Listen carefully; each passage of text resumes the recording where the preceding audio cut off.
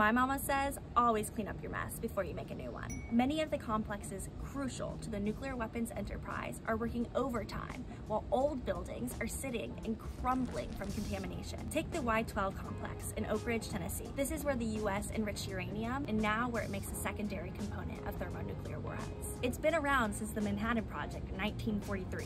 Yellow uranium drips down the walls in Y-12 buildings. Contamination of mercury, radioiodine, and PCBs run into the nearby rivers. Now, the DOE expects to demolish 100 buildings and extract 700,000 pounds of soil contaminated by mercury. And sites that were part of the nuclear weapons program in the last century are sitting contaminated, waiting to be cleaned up. Hanford, Washington, where they process the plutonium for Fat Man, is the most radioactive site in the United States. 56 million gallons of radioactive waste sits in dilapidated drums underground, 1 million gallons of which has already leaked into the soil.